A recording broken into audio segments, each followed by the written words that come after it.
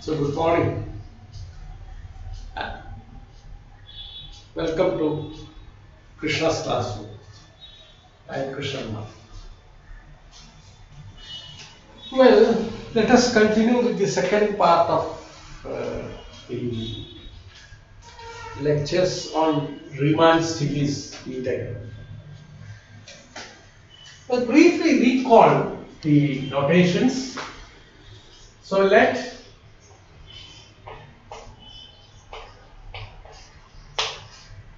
be a compact, by which you mean closed bounded subinterval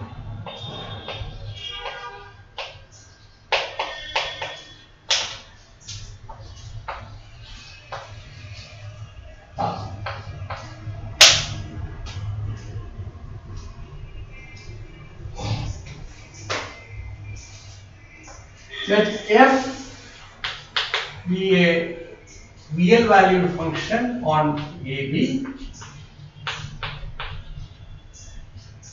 such that f is bounded,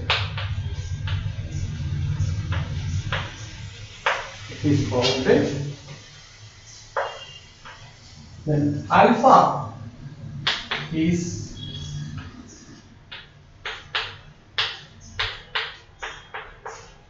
a monotonically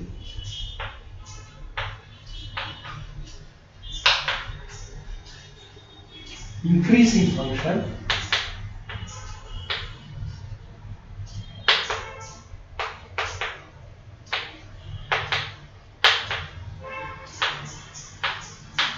from which it follows that alpha is bounded.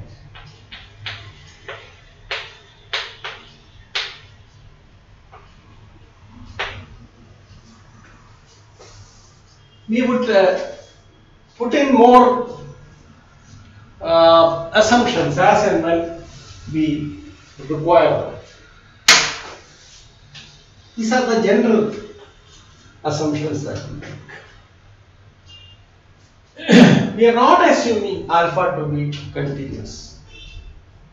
In fact, under these conditions, one can show that we can have at most countably many discontinuities. That's about alpha. On F, we will put more conditions as and when we require it. So we use this condition. So we write F belongs to R alpha. That is, F is Riemann integrable with respect to alpha. This is a Riemann Stieltjes integral of this. If and only if, this is important. See what we have defined earlier? U P F alpha minus L P F alpha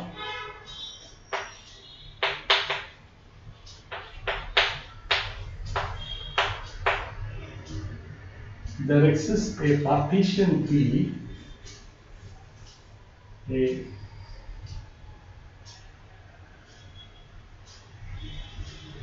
P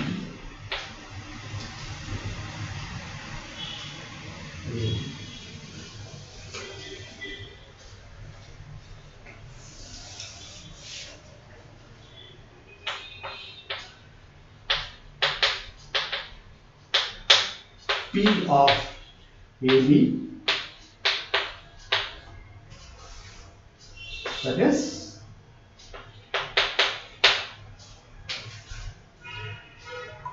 something like E equal to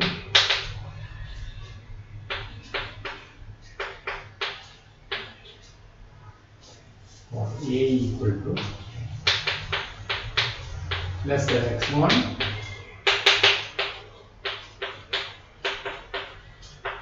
this is the partition.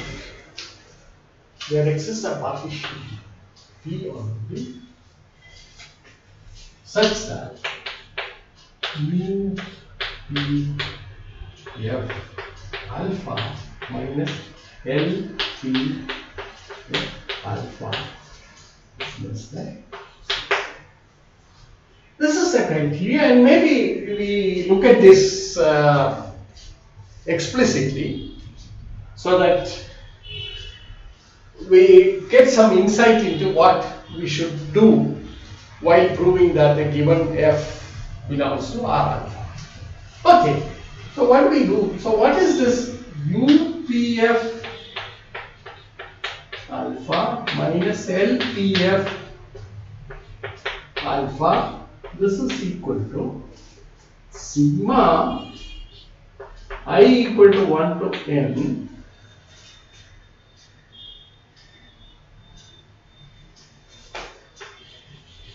mi minus small mi into alpha xi minus alpha minus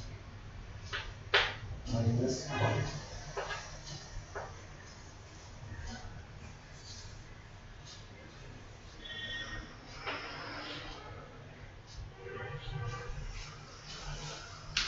Where mi is equal to supremum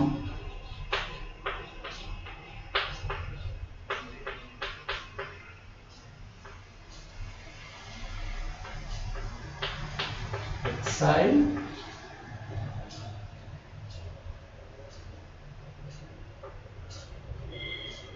of f of x and small mi equal to infimum of x belonging to minus 1 xi of both infimum and supremum x's. So we are talking of bounded function. Okay, for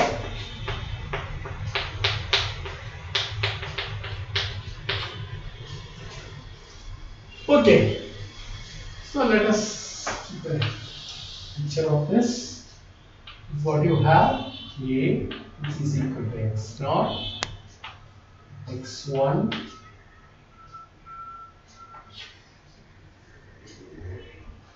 xi minus 1, xi, xn minus 1 equal to b. And the supremum of mi is here and the infimum mi is here. So that's what it is. So this in the nutshell tells you what the notation is all about. Okay. Right. Now what have we proved? See, we defined Riemann integrability if and only if this is true. Now let us see. So what you need is to show that this inequality is valid for a given choice of epsilon. That means given an epsilon positive, there exists set P such that this is true. So it amounts to controlling this and making it arbitrarily small, which means that each one of this, or the product of mi minus mi into alpha xi minus alpha xi minus 1 for all I from 1 to n has to be made small. Okay? So that involves two factors. So you have two factors to play around with us. One is this mi minus mi. The other one is going to be alpha xi minus alpha xi minus 1. Okay. So it is enough to make, and you know that both these are bounded. These numbers are all bounded. Because this is bounded by 2m, where m is the bound for f. And this is also bounded by 2k or something like that, where k is the bound for alpha x. Okay, so that is assured. So this is bounded. The sum is finite, that is assured. Now what we need is, we should be able to make the product small, which amounts to saying that one of the factors can be controlled and made as small as we please. Either mi minus mi should be made as small as possible on the interval xi minus 1 to xi, or alpha xi minus 1 can be made as small as you please. Okay. Now you see that both of them can be controlled by assuming continuity on that interval. If you assume continuity of f on the interval xi minus 1 to xi, see, you know that if f is continuous, then f is uniformly continuous, and then you can, given epsilon positive, you can choose a delta such that if the interval length is less than delta, then mi minus mi is going to be less than epsilon. So also, okay, if alpha xi minus 1 is continuous on the interval xi minus 1 to xi, you can adopt the same kind of thing. Okay.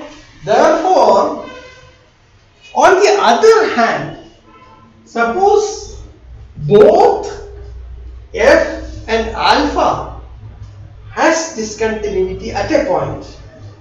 Okay. Suppose y is a point belonging to xi minus 1 xi. Okay. Now without loss of generality, you can take what is inside, or you can even more. Then what you are going to see is that if f is discontinuous at y, so we take one, so that is an interior point. You can always choose the partition such that this point of discontinuity is inside that. Then you see that mi minus mi cannot be made arbitrarily small, because at y there is going to be a problem. Okay, right. The second, because it depends on what is the quantum of discontinuity that you have at y. Similarly, for alpha xi minus alpha xi minus 1. So even if you choose the interval length small, see, eventually this is something that you will have to work with. In the limit you may have to work. I will do an example soon. It will be around the point y where both alpha and f are having discontinuities. In that case, this will become, this cannot be, the product cannot be made arbitrarily small. So in that case, your expectation that this can be made arbitrarily small by choosing a partition would fail. Okay, so that is one single observation that you make, but essentially all your techniques of proof should be for making this product small. That's just a remark. So we start with this, and we have seen, we have done, now you recall the proof of the result where we assumed that if f is belonging to, so we proved this is the last year that we proved f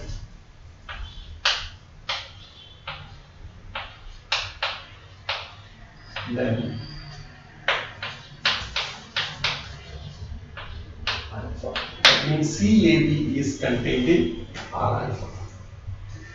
Like this.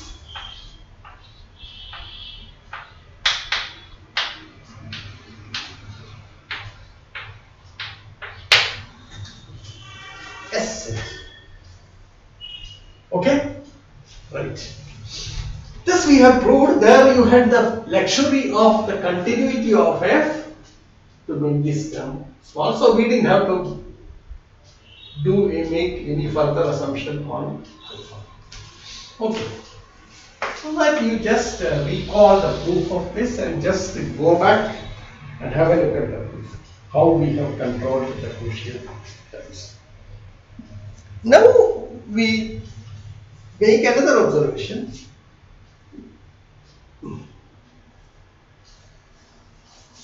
And put it as a theorem. If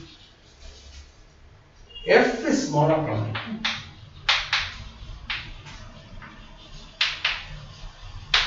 with finitely many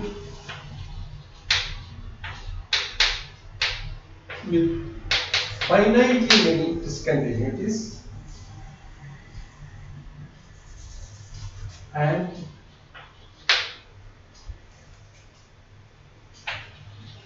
alpha is continuous,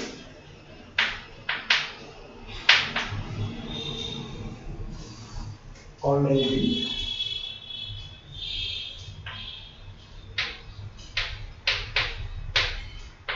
then F belongs to. So here we are not assuming continuity of it. Okay. So let us walk through the proof of this. Proof of this is, see, in all cases it is essentially this particular difference that we have to work on, or in other words, this particular sum that we have to work. Therefore, let us start working on this. So what you do is, now we make this a sort of equal partition, because alpha is assumed to be continuous there, so there is you don't have to worry too much about that. You can work on that. So assume, let epsilon positive be given. Now if it is of equal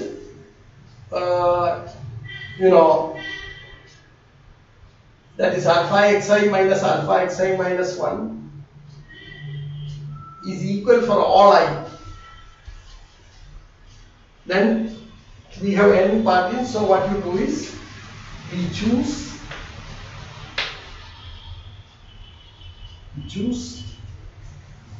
a partition P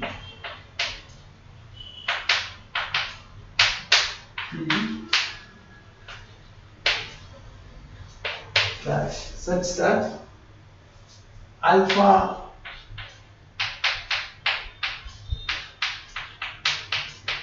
which we write as delta alpha I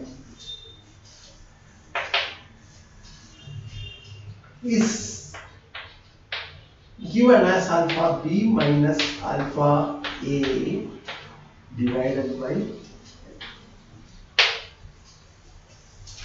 Does it mean that the distance between xi and xi minus 1 is the same for all choice of xi?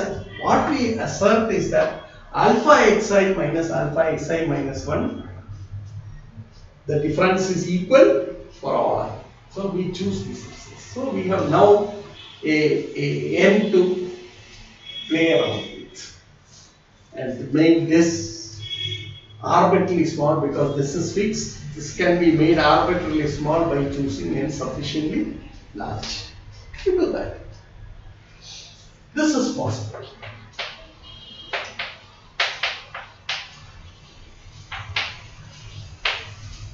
Let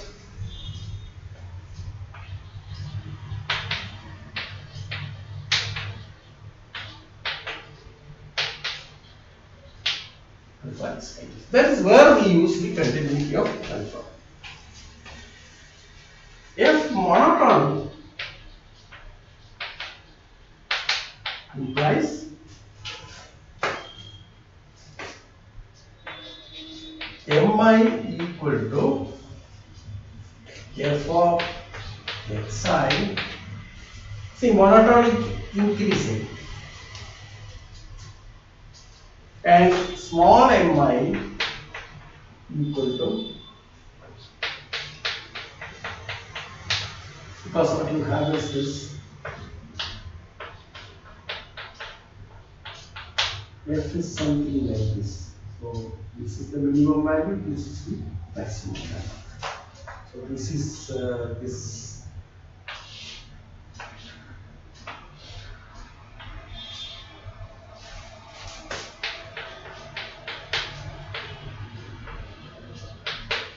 So the maximum and minimum are attained at the end points. Okay. Okay. Right. Therefore, now estimate this one. So U P F alpha minus L alpha. This is, you see, since the delta alpha is the same for all I, so you have, this is equal to alpha B minus alpha A divided by N. That comes out as a common factor.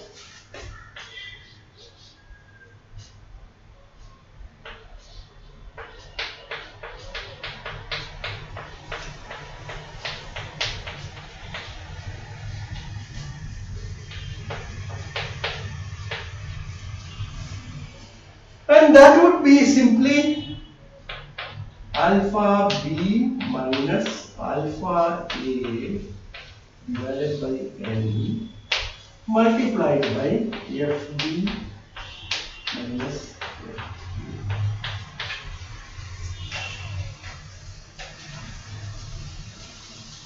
Okay.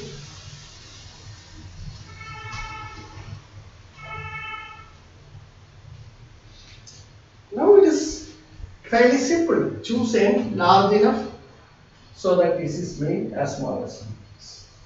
So given epsilon, choose your partitions as that is. Now choosing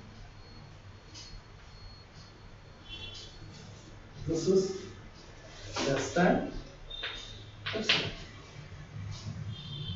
Okay. Therefore, this is less, or you choose this as less than epsilon divided by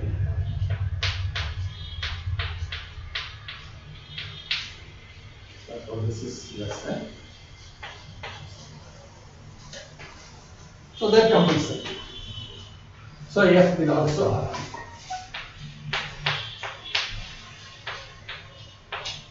So that completes the proof of the.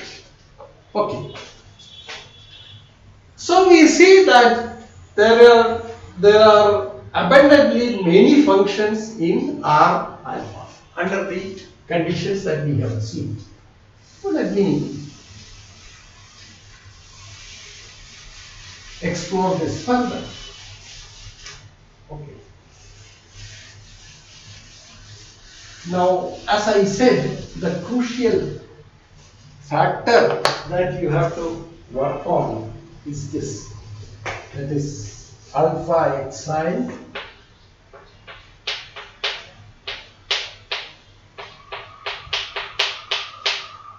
into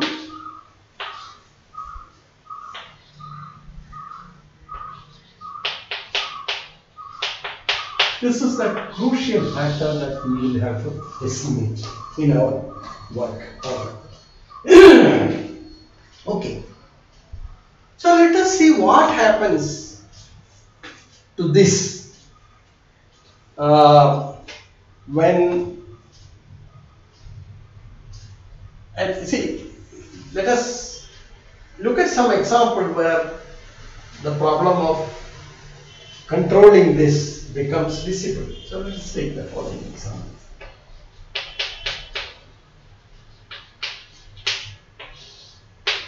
Choose the following function. So you choose alpha x,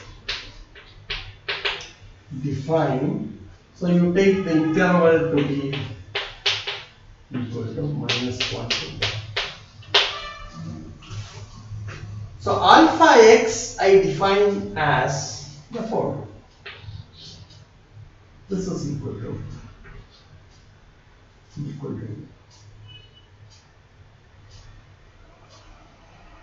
1 or 0 for -1 x belonging to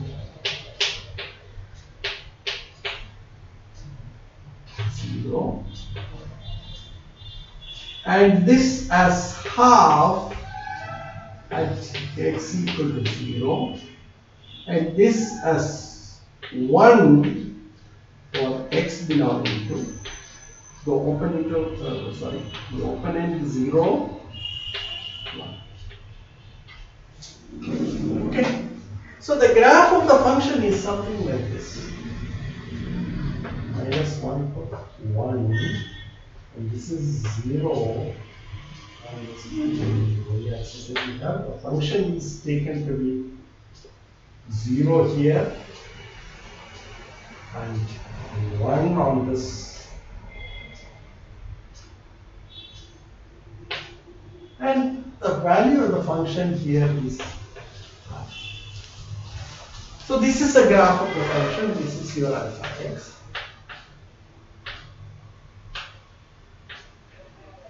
Now such an alpha is monotonically increasing.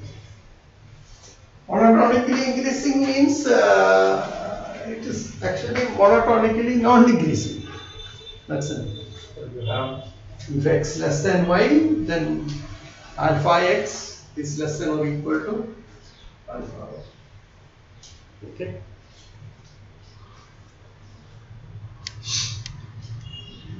Now we take f to be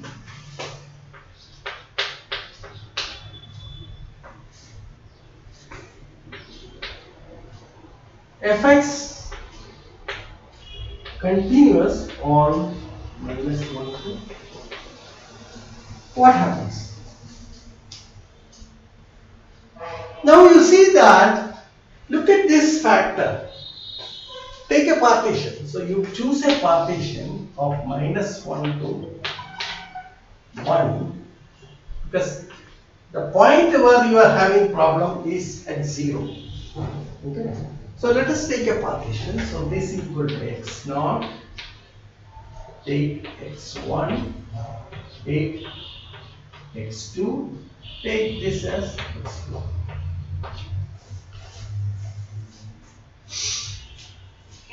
And write down, and you can choose x1, x2 as something like minus delta to plus delta. So you can even choose x1 equal to minus delta, x2 equal to plus delta.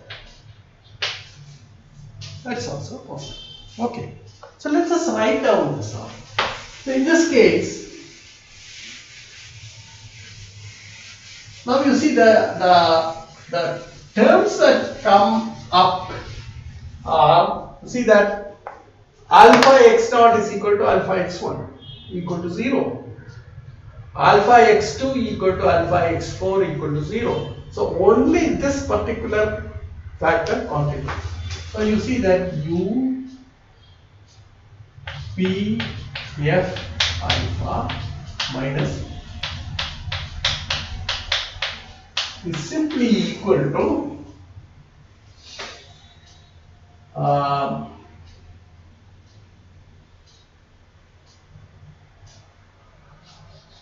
m1 minus m1 into what is that you have? See, this is equal to alpha x1 alpha x2 minus alpha x4,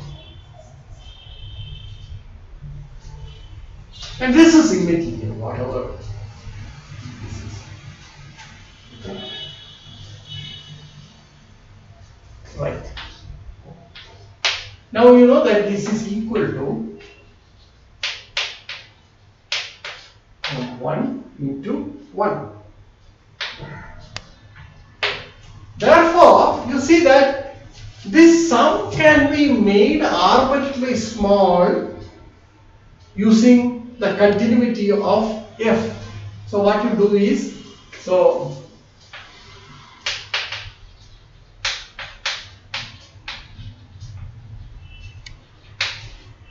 because you know that since f is continuous on the interval ab or minus 1 to plus 1, f is uniformly continuous. Therefore, given epsilon, there exists delta positive such that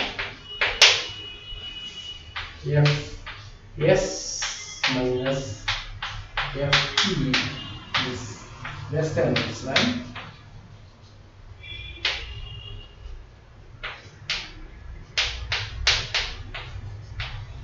You can use this. Therefore, this implies for the given epsilon,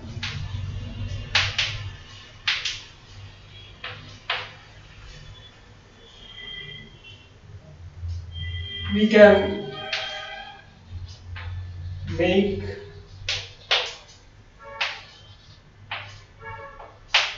m1 minus less than epsilon by choosing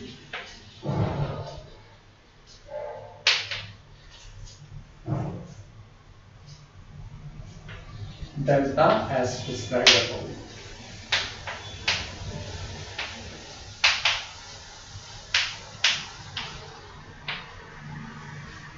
Okay. So what you get this made small enough. Okay. So the points of discontinuity are to be put inside the intervals and made the intervals small. If f is continuous, you can control that product over every such interval.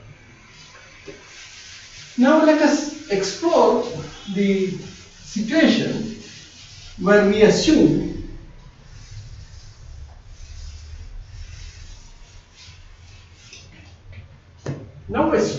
so this is the case 1, 2.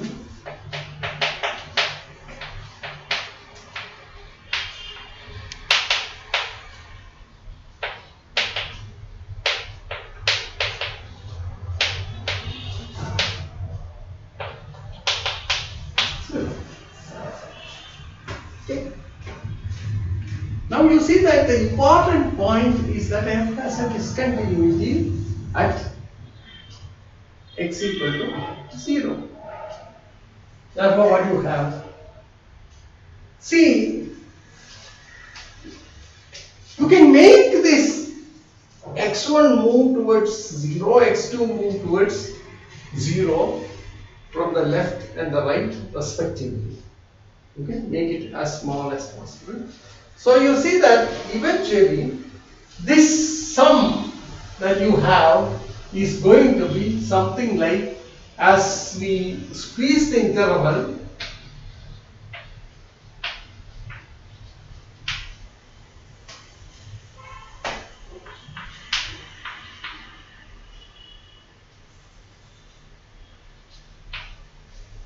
x2 minus x1 goes to 0, x2 goes to 0 minus 0 plus what you have is this, that is m minus m into alpha x2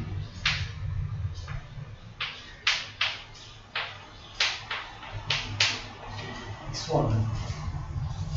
This goes to what you have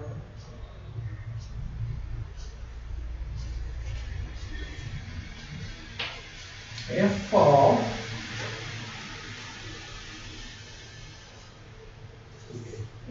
this way, f of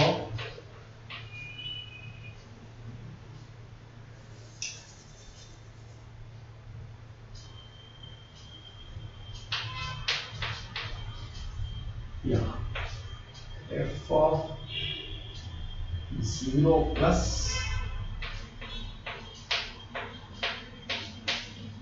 minus, because this is positive or negative, therefore we are putting a bar there.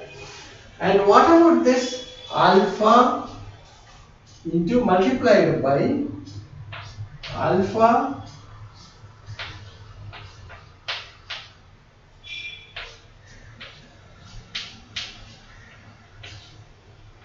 Now what is this? This is equal to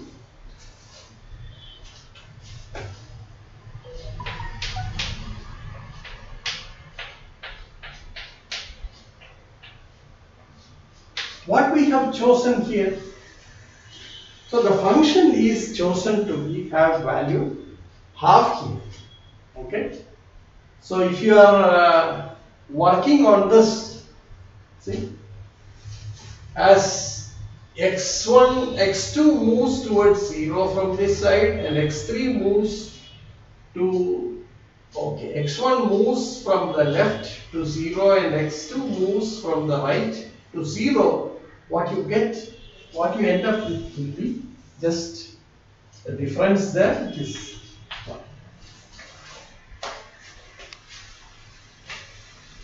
Okay.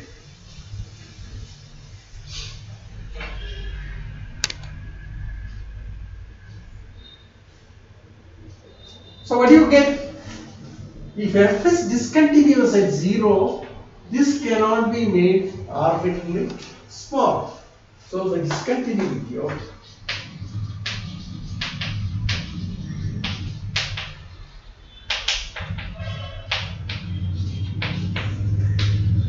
at 0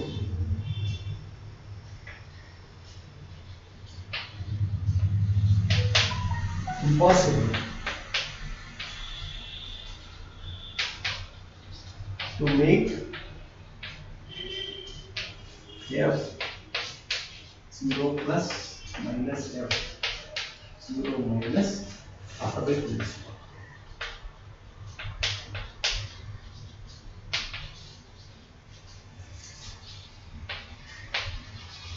Which implies UPF alpha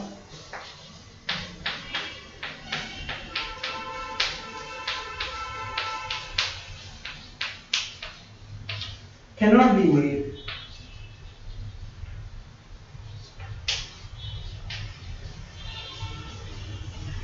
arbitrarily small.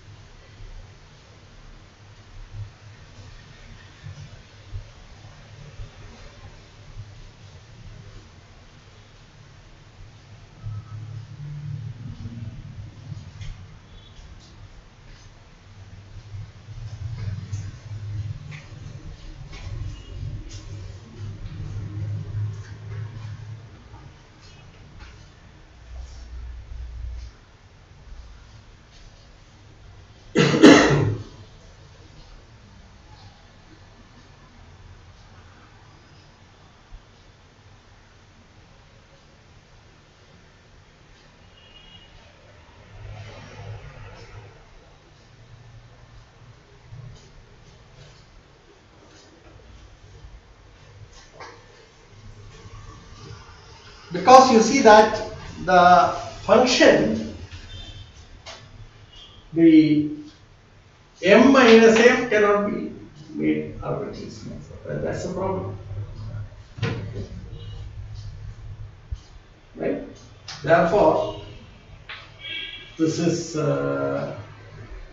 true. In fact, I think I should write here. This is the same as m minus. Okay. So that's the problem.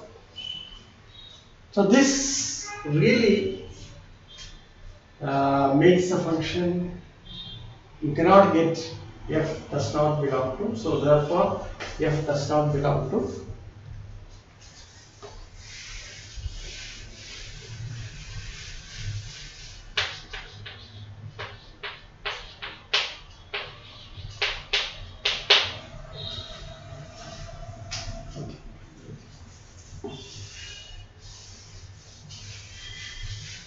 On the other hand, if f is a continuous function, you can always do it.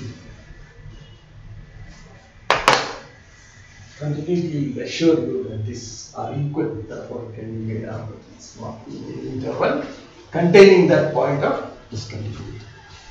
Keep that in mind. And then I think I want to make some more remarks about it later. One remark I want to make is this. Let us assume alpha is continuous from the right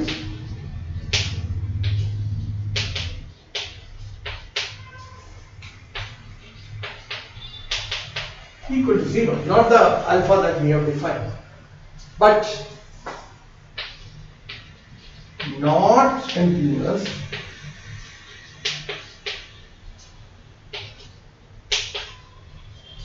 that means f of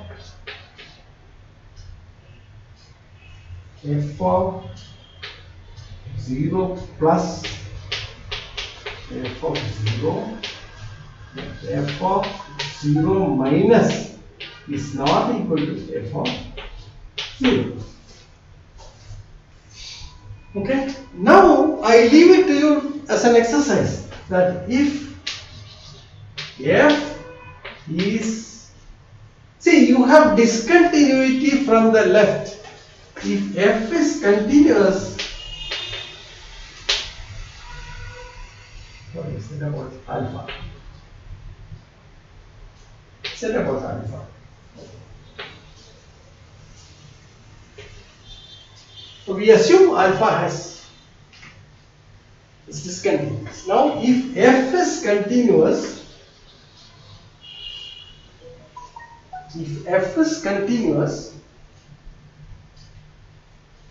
from the left and possibly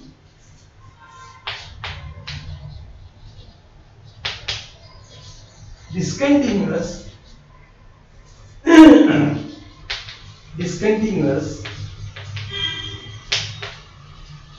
from the right,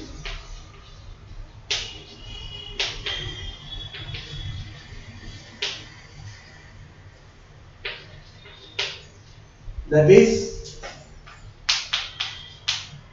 f of 0 minus equal to f of 0, but f of 0 plus is not equal to f of 0.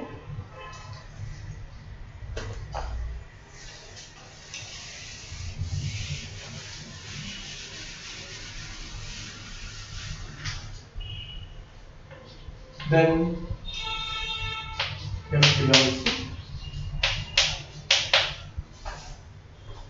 okay, that is possible.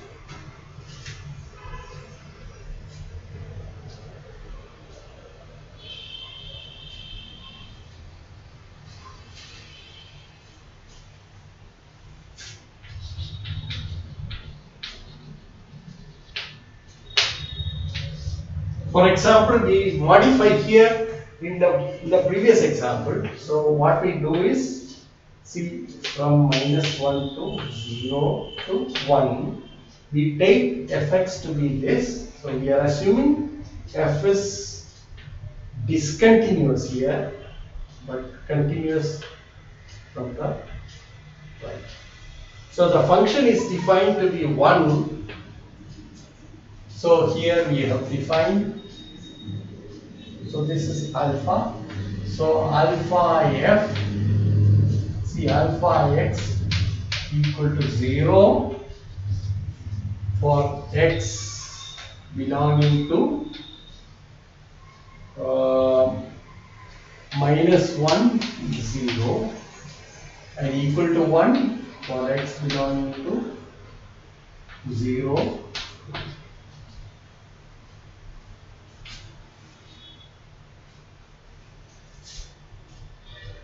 But f satisfies these conditions, then f does not belong to, okay, then f belongs to R alpha.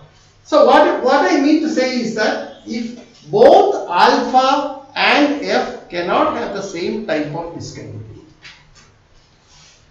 okay, if one is continuous from the right, the other one should be continuous from the left. at the point of discontinuity. Okay. Then you can control the product, because one of the factors will be always controlled using the continuity that you have there. All that you will have to do is, in that case, is I give a hint. What you do is you choose a partition which is something like this: x0, x1, x2, this is 0, x3, x4. So you have two intervals to reckon with, and then work out the sum on that and control each of the terms. Now there is an example in ruling of this kind. Maybe I give you that example. So I give this as an exercise. Do this.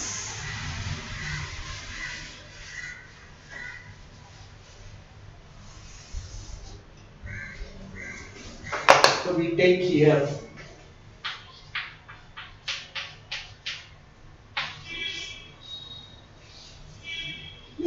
equal to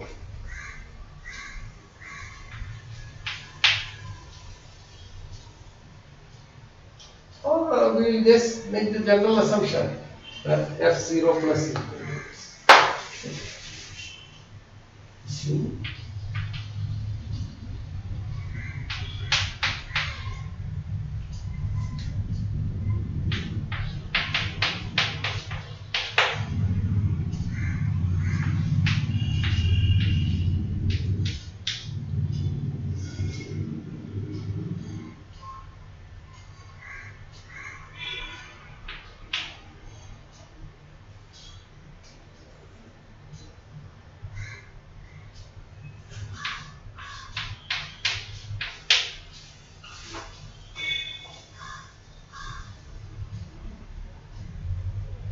So you are assuming f is continuous from the left and f is discontinuous from the right.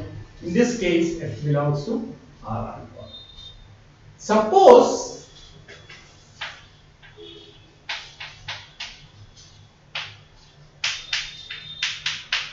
x equal to 0, alpha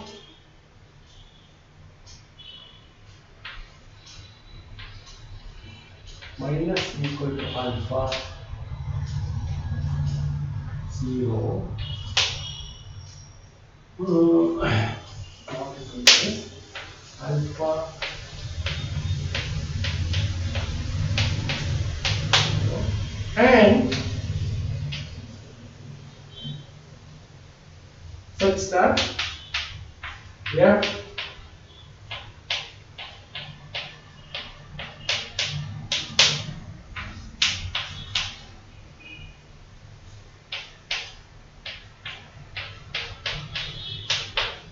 that means if both alpha and f have the same type of discontinuity, then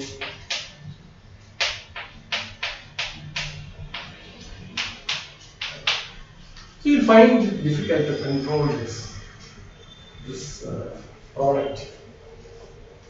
Okay, so I leave it at that. Okay, so that's about this situation. Now let us now go further.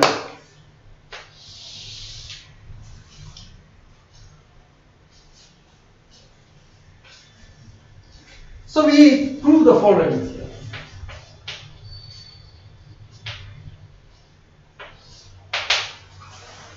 Theorem is, suppose f is bounded on AB and f has finitely many discontinuities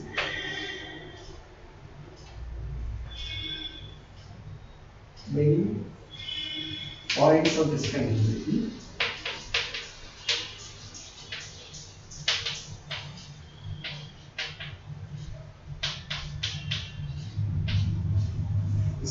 Here is the solution on AB.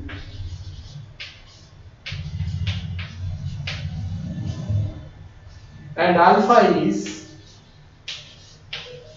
continuous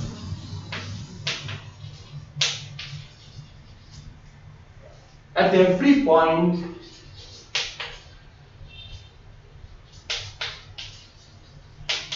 at which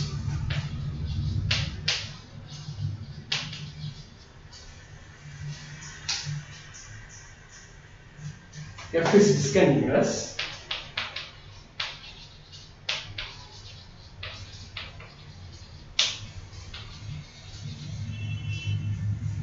Then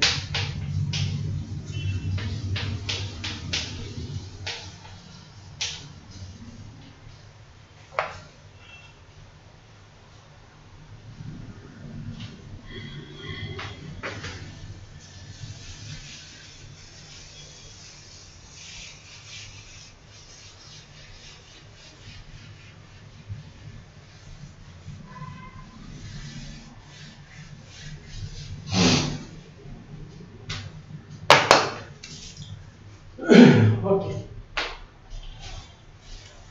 So what we assume is that f is bounded, has finitely many points of discontinuity on AB. Alpha is continuous at every point where the function f is discontinuous, then f belongs to R alpha. So that is an improvement of the earlier result. Now the proof is simple. It is a matter of controlling the partial sum, because you have to manage the points of discontinuity, which you know is difficult to control. And how to control it? You will have to use the continuity of you will have to use the continuity of alpha at those points. So wherever f is discontinuous, you fall back on the continuity of this alpha. Okay. So let us work out the proof. So let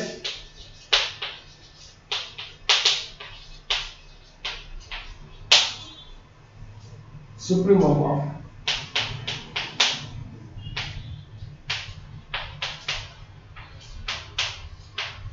A. Now let us isolate the discontinuities. So let E denote the set of all x belonging to AB such that f is discontinuous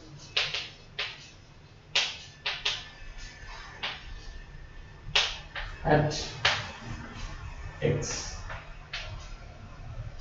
From the given condition, E is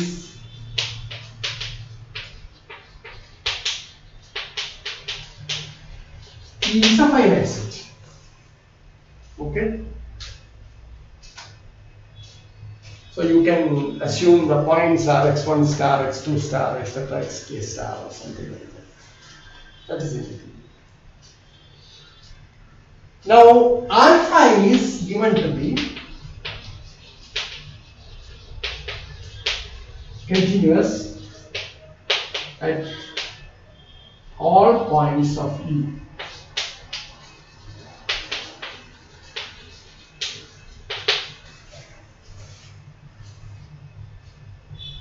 So what we do is, you see, something like this. You have AB. Let me take an x star, point of discontinuity. You just put this in some ui EN. Inside some interval uj vj. Bracket in some interval uj vj. Okay.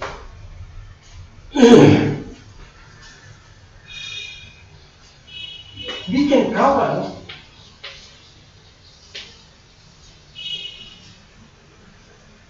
every point of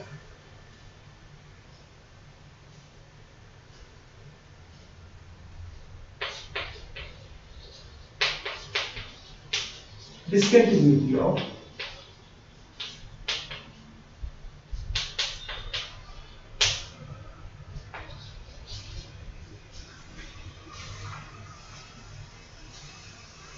f by disjoint intervals by finitely many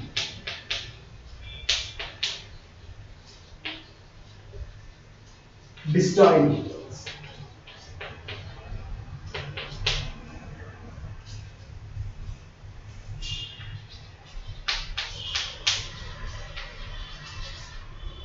Finitely many disjoint intervals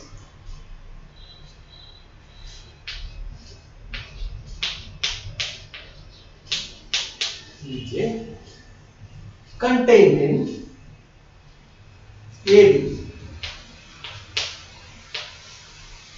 And this is important that you can do this because they are all discrete set of points, so you can always see the set of points.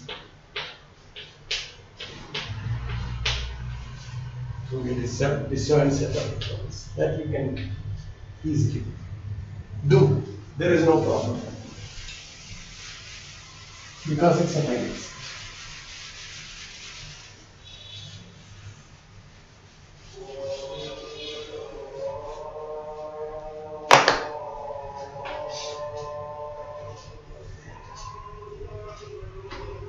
Now we also choose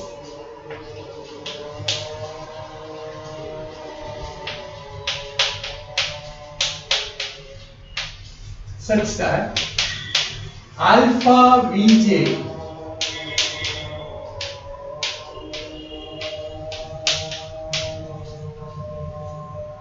is less than for everyone else.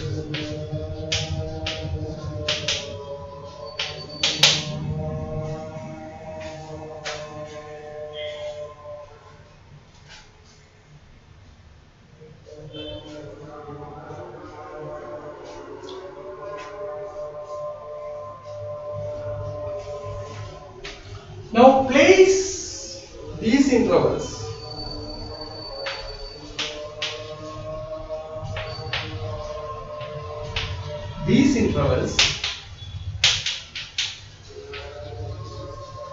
in such a way that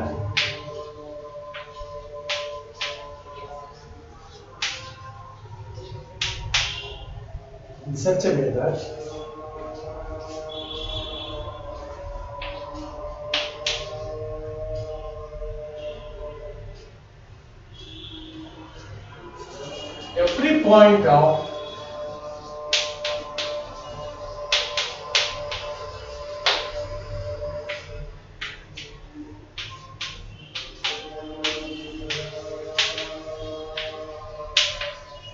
Vg above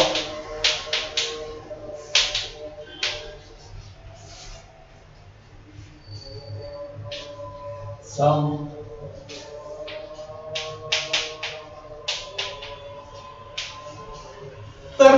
you could also have discontinuity at the end points, so there are at most two such points. Remaining points you can always put in such a way that it is in the interior of this and it is also inside the interval. Now we remove the open segments.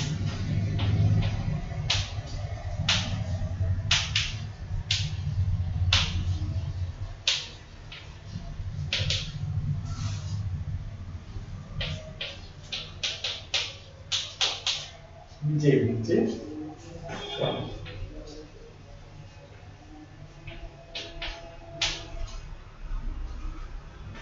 Then what you are left with is a closed set.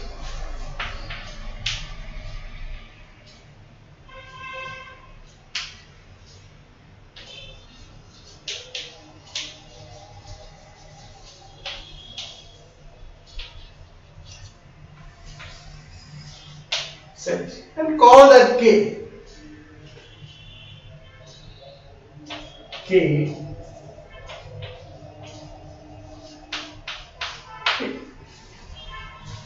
So K is compact. That is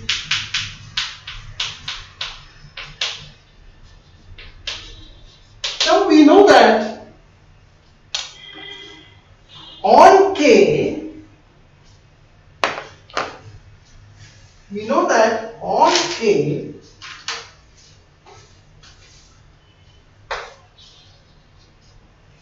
K, F is continuous, which implies F is uniformly continuous on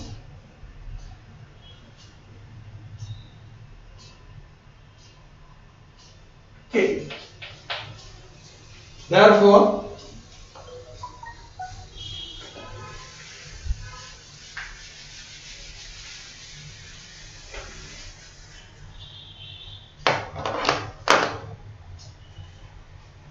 which implies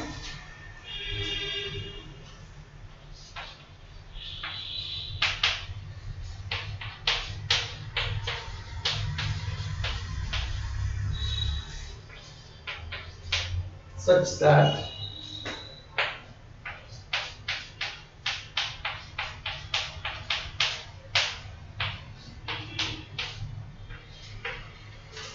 for S comma T belonging to K and mod S minus T less than delta.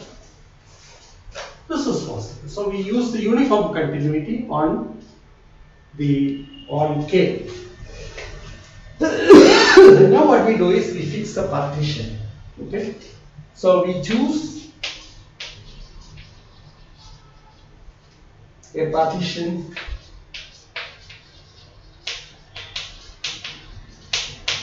P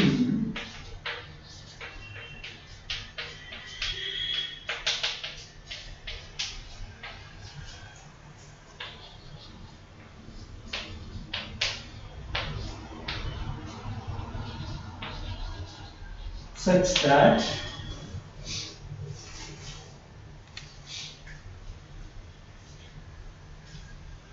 Uj occurs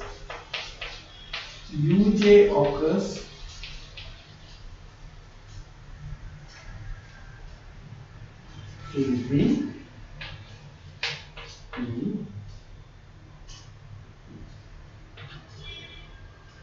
to Vj occurs in P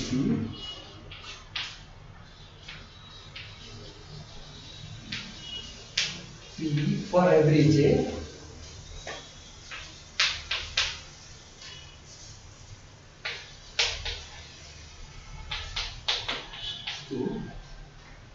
for every j and Uj Vj, the open set, no point of no point of the open interval Uj Vj occurs in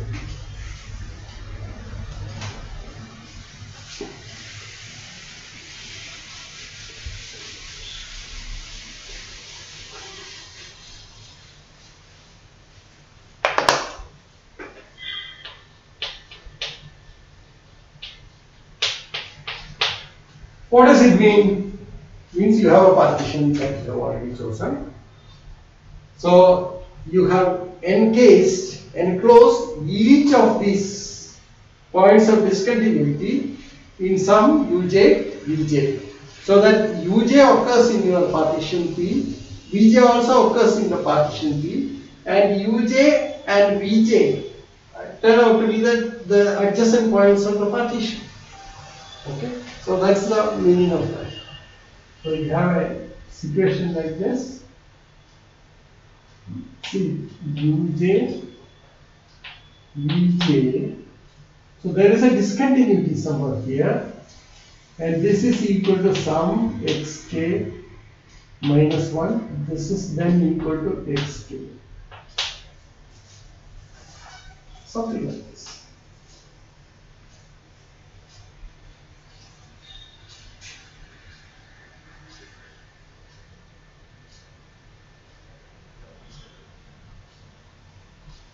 And also such that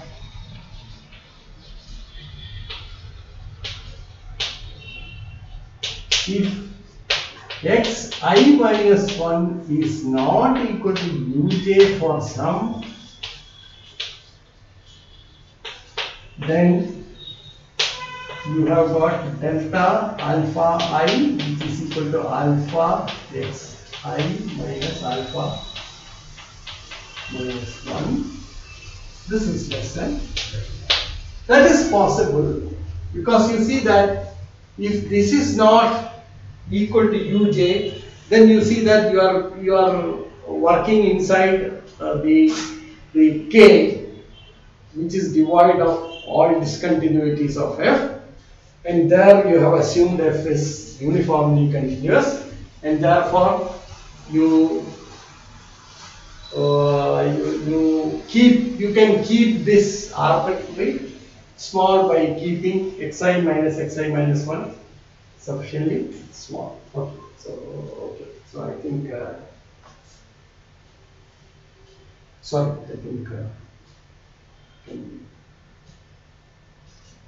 such that not delta alpha I, such that delta xi, that is equal to xi minus 1 is less than delta, which implies alpha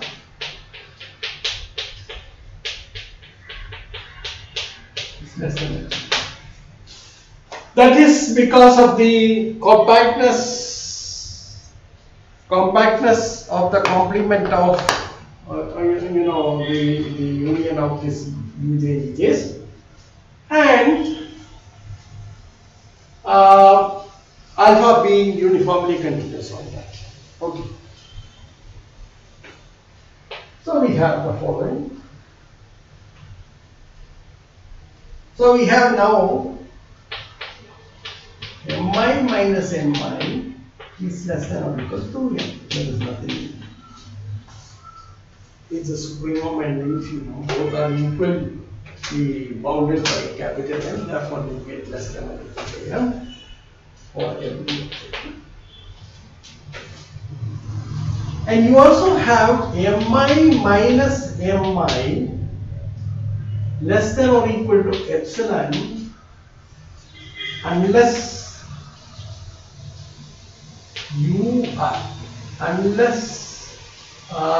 xi minus 1 equal to uj or some g. So what you are doing is you are making these subintervals into two classes.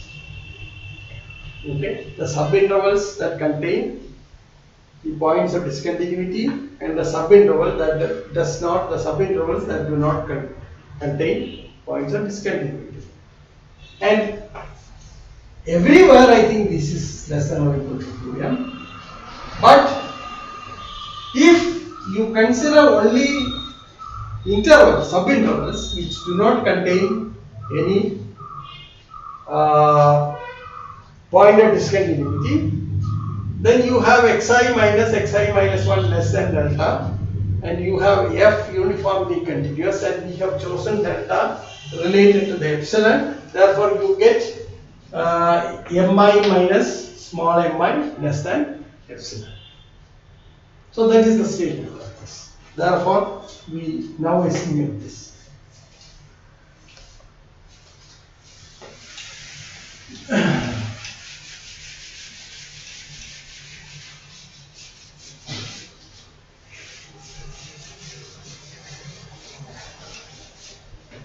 So let us estimate this now. So you have UPF alpha minus alpha. This is less than or equal to, see, alpha B minus alpha A into epsilon plus 2m epsilon. So what you have is this. See, this sum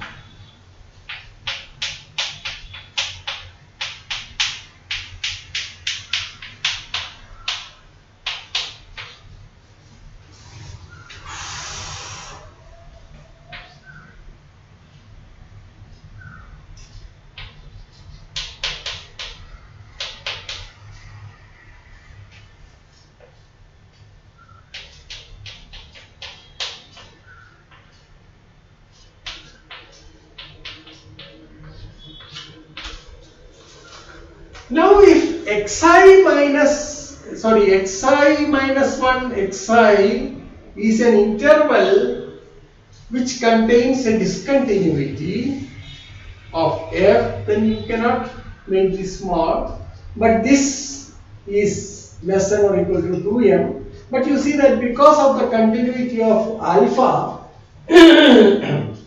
and having made the choice of delta, you have alpha xi minus 1 less than epsilon. That is why you get 2m epsilon here. So it comes from that term. The remaining part, what you have is that the total sum is, mi minus small mi is less than epsilon, okay, because of our choice of intervals and using the continuity of f on that portion. And you have this is less than epsilon, and this part, the sum of that, you pull that epsilon out and take the sum, and this total sum is going to be less than alpha b minus alpha a. So you get alpha b minus alpha a times epsilon plus 2m epsilon. That's how, since epsilon is arbitrary,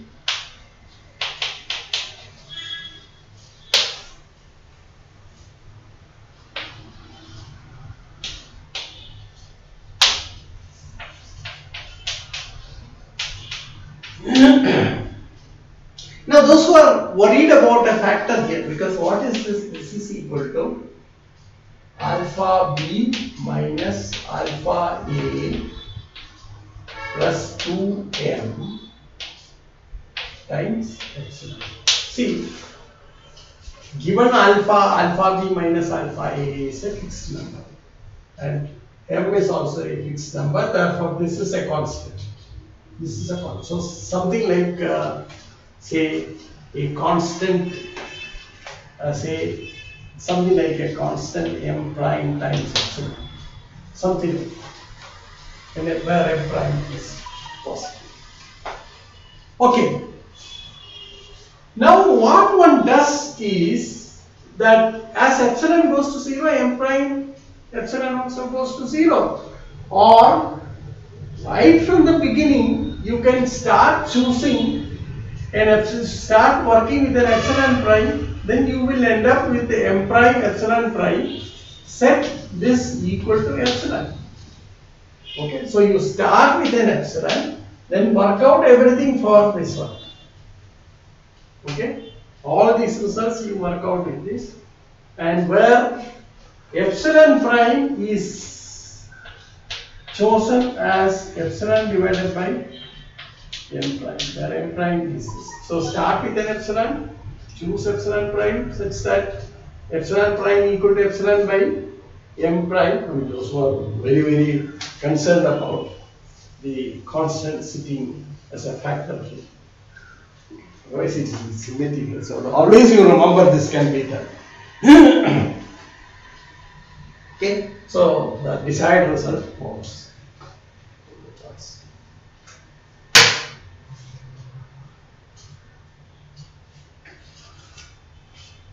I think this is a nice place to stop, and I will continue with this further.